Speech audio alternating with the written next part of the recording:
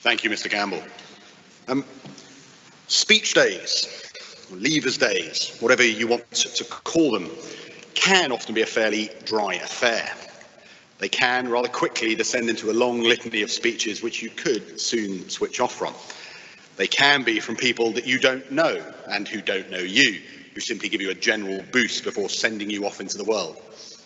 I hope very much that today is not like that, and I will try very hard to be brief for me, and I'll try as well to keep it relatively interesting and perhaps relevant to your life experiences, those that you have had already and those that are yet to come. Today then, I want to start by talking to you about tattoos. A 2019 study published in the Journal of Economic Behaviour and Organisation stated that nearly a third of 25 to 39-year-olds in Britain have a tattoo, and a fifth of the population as a whole have one. The study was published because of a paradox. There have been numerous studies which show that employers and society at large discriminate against tattooed people. Yet, at the same time, the number of people with tattoos continues to rise. The man behind the research stated that, from an economic perspective, this decision to have a tattoo is puzzling. Tattoos are about making some kind of statement, and he questioned why so many people would affix a visible stigma to one's identity. The study went on to conduct a series of experiments on people with and without tattoos to test how future-oriented they were. The study concluded that people who got tattoos, especially visible ones, were precisely those less likely to consider the implications of their decisions in other areas. Tattoos are getting more and more popular, though, so does this show us that fewer people are thinking about the implications of their decisions? Or does it show us the importance of fashions and trends in our influencer society? The popularity of tattoos has fluctuated wildly throughout history. The Bible is clear that tattoos are forbidden. Leviticus 19:28 states, "You are not to tattoo yourselves." However, that comes shortly after Leviticus 19:19, which states that you are not to wear a garment made from two kinds of fabric. So given the woolen suit I'm wearing has a silk lining, I'm in trouble. Islam continues this attitude towards tattoos with one hadith, which are slightly later accounts of what Muhammad said, stating that the Prophet cursed the one who does tattoos and the one who has tattoos done. Tattoos were clearly a big deal, though, a long time before Leviticus and Muhammad. Leviticus was written in some time around the 4th century before Christ. Europe's oldest known natural human mummy, a chap called Ötzi the Iceman, was found in the Tyrolean Alps in 1991. He lived around 3,000 years before Leviticus was written. He was about 5'3" and weighed about 50 kilos. He ate deer, barley and fruit, and Ötzi had a total of 61 tattoos. Now, these tattoos were created from a pigment manufactured out of fireplace ash. One presumes that those evenings back in the Copper Age were pretty drawn out, and after a long day running from woolly mammoths, what else are you going to do but settle down to a spot of tattooing round the fireplace with friends?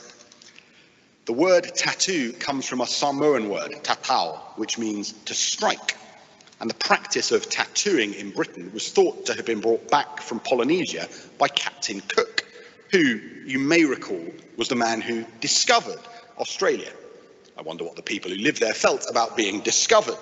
But Cook's science officer on his first journey south in 1768 was a chap called Sir Joseph Banks. And he is thought to have gotten a tattoo when they visited Tahiti.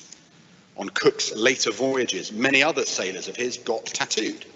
And the trend amongst sailors for tattoos has continued up to the present day.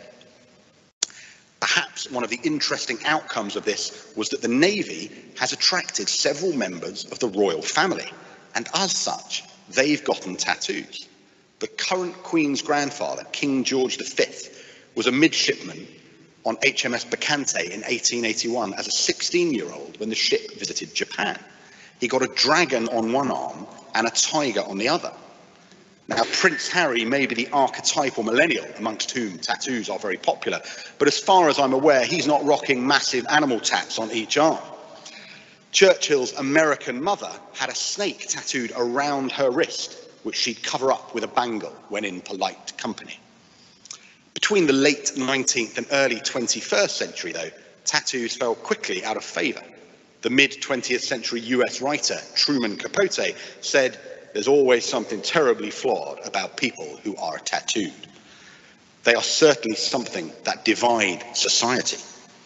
In 1969, the House of Lords debated making the tattooing of minors, and at that point minors were those under 21, illegal.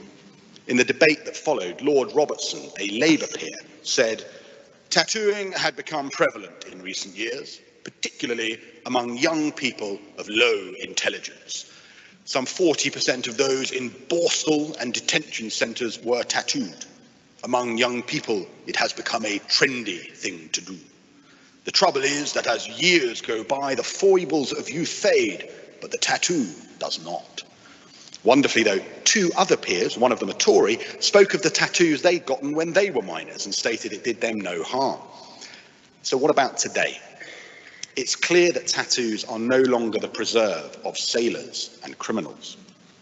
The great and the good now have tattoos. Dame Judi Dench got one on her 81st birthday. Dame Judy Murray got one at the age of 57. Notably, though, they are both people who have made it.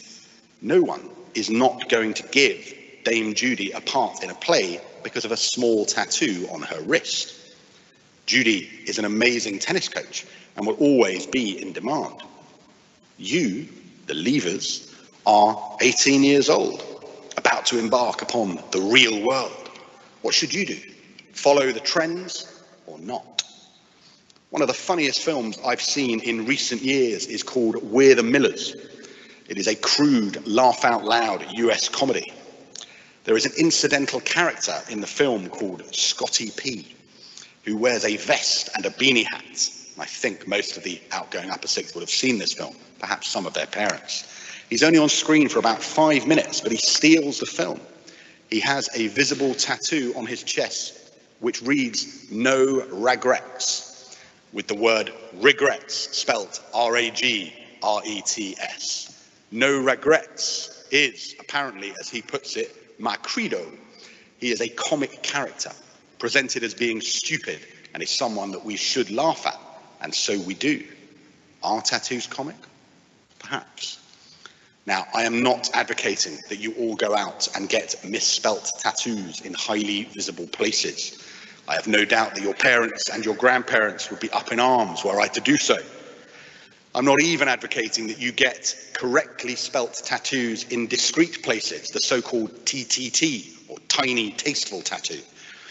If you do choose to get a tattoo, though, I'm asking you to get one and to never once regret it. Getting a tattoo may be a decision that you make at a certain point in your life. It may be a decision taken in the heat of the moment or of drink. It might be a decision taken to rebel against society or your parents or a future spouse's expectations of you.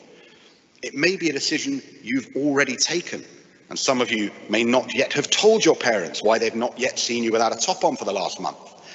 If the last one is you, please just tell them it will be better in the long run. I'm asking you to not regret taking the decisions that make you who you are. You are all wonderful people who are perfect to others, if not always to yourselves. Don't spend a life regretting the road not taken. It will not help. Think about what regret is linked to. It is inextricably linked to opportunity. You have all had, I hope, great opportunities here at Prior, and you've made the most of them. Those opportunities, though, will not stop. They will still be coming thick and fast over the next decades of your life. They may not look like opportunities, though. Often, they'll look like challenges, threats, dangers even. Every one of them, though, is an opportunity for you to grow as a person and to be a better version of yourself and to avoid regret. Bronnie Ware is a nurse from Australia. She spent several years working in palliative care, caring for people in the last 12 weeks of their lives. She wrote a book about these experiences called The Top 5 Regrets of the Dying. And I'm going to list those regrets and my thoughts on what they might mean for you as you embark on your lives after Prior Park. The first, I wish I'd had the courage to live a life true to myself and not the life others expected of me. You are all at the point now where your life becomes very much your own. Your parents will be there. Your old school will be there. However, you, and only you, know what will truly make you happy. And I hope, no, I know that this school and your family have given you the courage, the knowledge, and the skills to pursue your life, not anybody else's. The second is, I wish I hadn't worked so hard. So please don't work too hard, and that's a really strange and quite difficult thing for a headmaster to say. Work to live, never live to work. The third, I wish I'd had the courage to express my feelings. Please never leave something unsaid, unless to say it would be hurtful to no purpose. If you love somebody, tell them. If you miss someone, say so. Don't be shy. You will never regret saying thank you, and you will never regret saying sorry. I wish I had stayed in touch with my friends. Look around you. This school is filled with your friends, with people who care about you.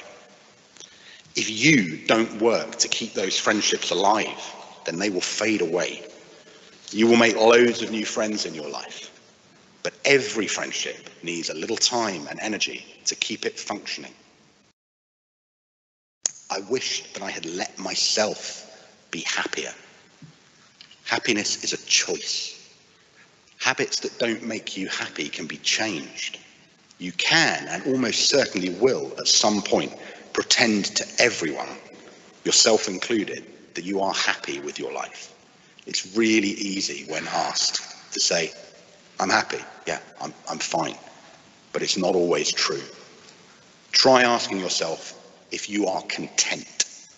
If, through hard work, through keeping those friendships alive, through being true to yourself, that you've created a life that is truly filled with contentment. You leave this school, we all hope, with a sense of who you are and where you might like to go in life. You've got all the building blocks you need to enjoy the rest of your lives. Add to those a willingness to take risks and to live a life with no regrets, and it should be a happy one for you and for those who journey on it with you. And finally, if tattoos do make you happy, get loads of them.